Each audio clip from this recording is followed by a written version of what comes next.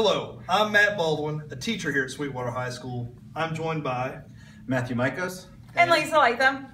And we're here to invite everyone in the Sweetwater and Monroe County community to our school-wide talent show next Tuesday, May the 9th at 6 o'clock right here at SHS. We're going to have some talent, right, Ms. Latham? Yes, we're going to have program. Have some singers, have some performers. We're also going to have a about 30-45 minute performance after the talent show.